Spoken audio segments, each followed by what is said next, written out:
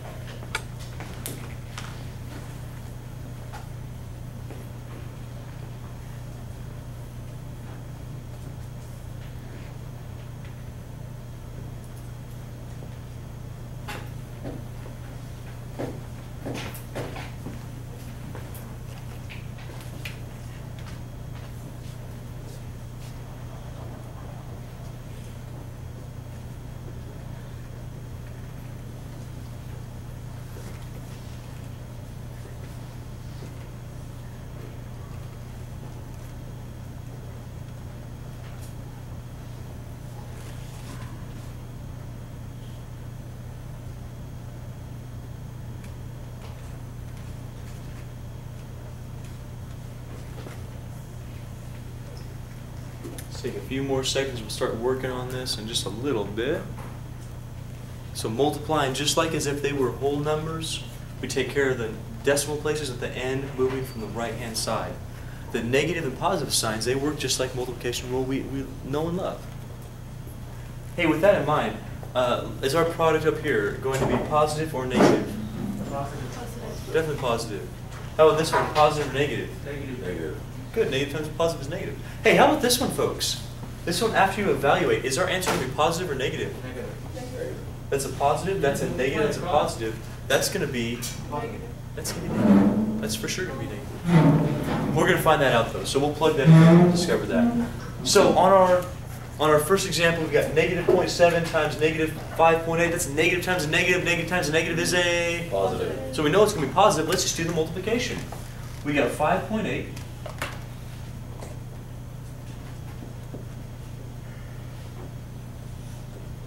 times 0.7. We'll do that multiplication, then we'll determine the sign. Well, it's already determined. We'll just keep that sign the way we already know it. So 8 times 7 gives you how much? 56. We'll carry the 5. 5 times 7, that's 35 plus 5. Hopefully you got... How many decimal places should I move? 2. From the left or from the right? Right.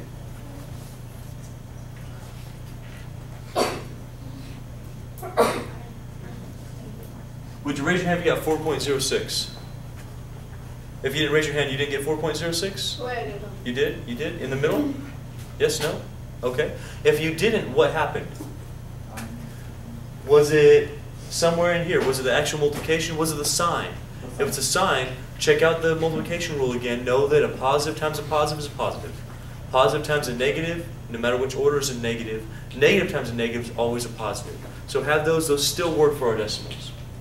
Now, next up, again, we're going to have to multiply. Should our product be negative or positive here? Negative. We're determining that first. You see, we have a negative times a positive. We know that's going to be a negative. Let's just do our multiplication.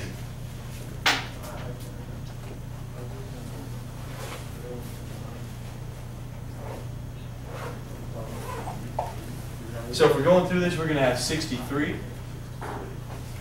9 times 0 is 0, plus 6 is 6. We'll get 36. We'll get 54 plus 3. 57. 5, 7, 6, 6, 3. Did you get it? Yes. Next up.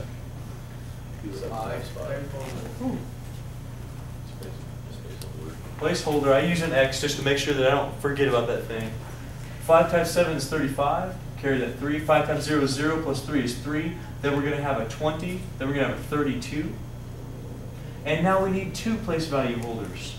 I'll erase these that I already used up. We'll get 63. We'll get a 6. We'll get a 36. And we'll get a 57.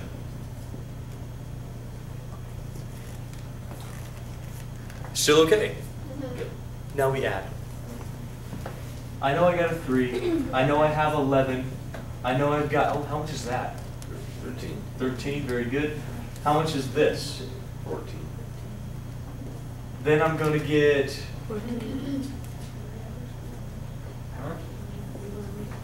so 6144313. Raise your hand if you got that far.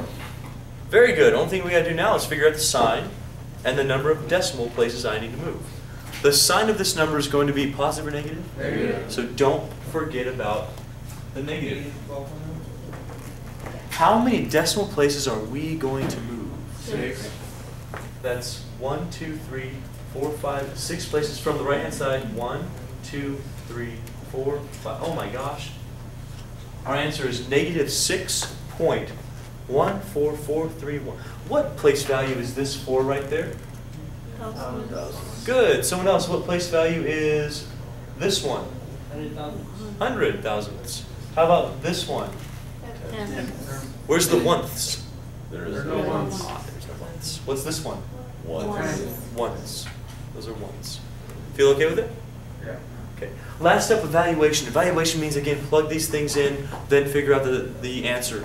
We'll have 25. That's not going to change. But our x is going to be negative 0.8. I'm going to use parentheses to show that I'm multiplying and that that's a negative. And lastly, we're going to have 0.6. I'm also going to put that in parentheses to show that we're multiplying. You okay so far? Now, someone's already done the work. What is 25 times negative 0.8? Negative 20.0.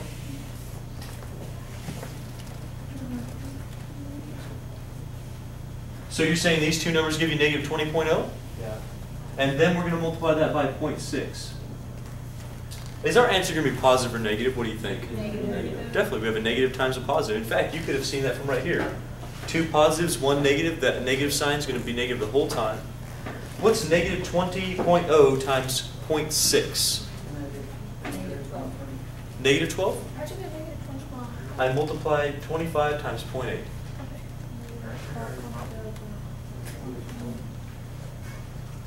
Negative 12. Multiply them just like you would. So over here, I'll erase this and do it tonight.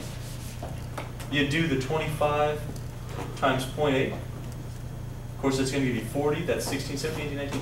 That's 20. You move 1 decimal place. That's how we're getting the negative 20.0. Now, if you continue that, 20.0 times 0.6, you really don't need that 0.0, do you? 0.0 doesn't really matter. We'd have 0. We'd get 12. Again, you're moving 1 decimal place. That's 12.0. Of course, it's negative because you had a positive times a negative. I got the answer, but I didn't do it. How did you do it? 6 times 8, and then it's like Does it really matter? Multiplication is commutative and associative, right? Means how you multiply doesn't really matter. As long as you multiply all 3 of these at some point, you're going to be just fine. Okay? Raise your hand, feel okay with the multiplication so far? Now, there's one more thing I've got to talk about. I've got to talk about the circumference of a circle. Do you guys remember the perimeter idea? Was perimeter the amount of carpet that covers your floor, or the amount of siding you need to go around your Siding. Okay, so it's like if you stepped off the room like that, that's how many feet you would have gone, right? We don't have an idea, well, we don't have the perimeter of a circle, because perimeter is defined as being straight edges added together. You with me? It's for a polygon. That's a shape with like straight sides that's closed. The idea of perimeter for a circle, I hope you listen to this, is a circumference. So when I say circumference, what I actually mean is the distance around the circle. So circumference here is the distance around a circle. It's like the perimeter idea for a circle.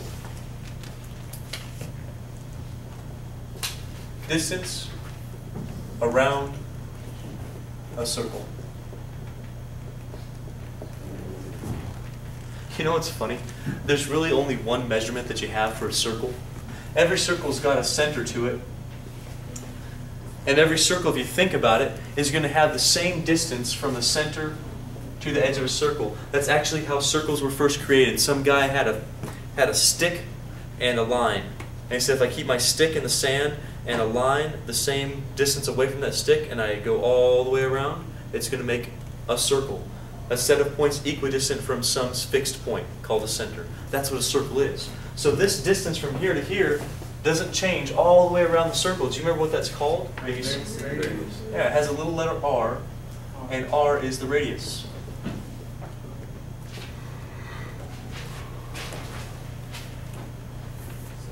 It's from the center to the edge of your circle.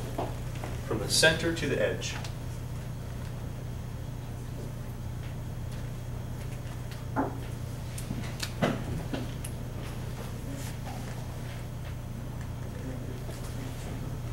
Now, a long time ago, these guys wanted to find the relationship between the radius and the circumference. So the relationship between the distance from the center to the edge and how far around the circle you would have to go to create a circumference. So how far you have to travel around. And somebody did it. There's this very special number called pi. You ever heard of pi as a number? Yeah, pi is not just something to eat. That's fantastic. But it's also a number. Pi is actually this weird number. Looks like that. It's 3.14159, and it never, ever, ever ends. And it never, ever repeats a set pattern of numbers, which means you cannot represent it as a fraction. It goes forever. There's millions and millions and millions of digits of pi. It doesn't end ever. They've proven that. We're going to use pi as approximately 3.14. If you want to use approximately, you need this symbol. It's like a squiggly equals, it means about. All right, so we're going to use about 3.14.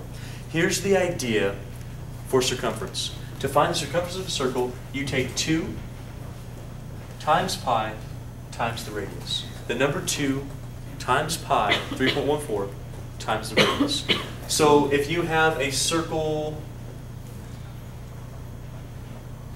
like this, how much is the radius here, folks? 4. Yeah. Yeah, the radius is 4, you're right.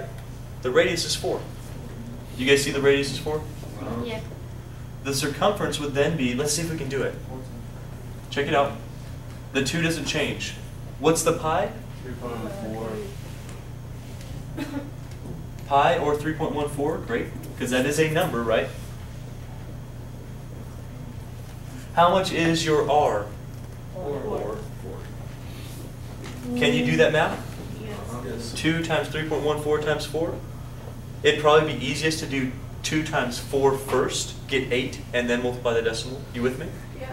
Probably easiest to do that. Some people actually represent this as 8 pi instead of the number, but you can do the number. Do 4 times 2 times 3.14. One last example will be done for today. What if I gave you this? I said the distance from edge to edge through the center is 10. Is 10. Would you be able to find the circumference in that case? Yeah, I Sure. guess wouldn't it be 5? What The would, radius. wouldn't what be 5? The radius would be 5 for half. So if I give you this is called a diameter. Half the diameter is a radius. So the radius here would not be 10, but would be 5. You'd take 2 times 3.14 times 5, and then you figure out your circumference. Raise your hand if you feel okay with the circumference idea as well. Good job.